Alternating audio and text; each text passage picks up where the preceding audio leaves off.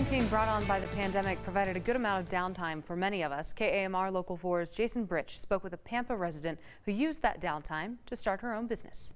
It's really been a dream probably of mine for a lot of years that's just been sitting on the back burner. Jana Williamson and her family were like many of us during the quarantine. We kind of joked and said we ran out of TV shows to watch, that this became our new project. And that dream project is Williamson's new online website company and blog called Harvesting Home, which covers a wide range of topics. Help people love where they live, wherever that is, whatever their home is, help them love that.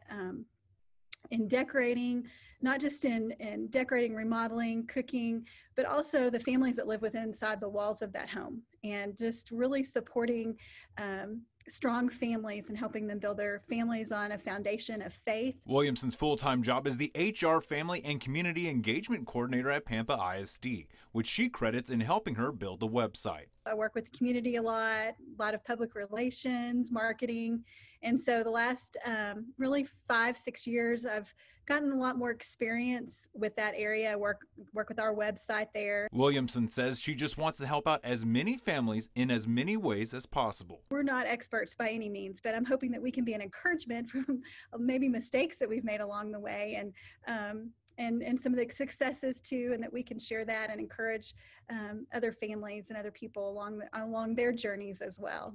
In Pampa, Jason Britch, KAMR Local 4 News. Williamson says they just finished up the website this week and that it is fully operational. If you'd like to check that out, we've provided a link for you to it on myhighplains.com.